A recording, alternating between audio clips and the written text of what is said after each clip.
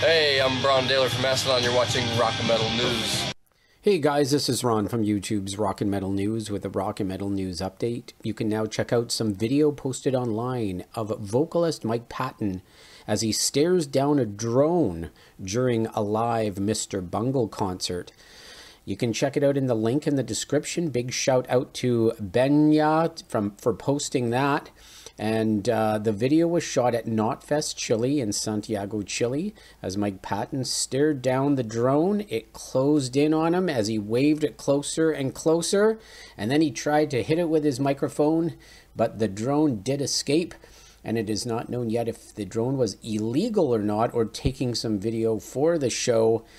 But pretty interesting kind of video there, so check it out. And the dates for their upcoming shows in South America, and then they have one in Las Vegas, those are in the description of the video. This is Ron from YouTube's Rock and Metal News. Thanks for tuning in.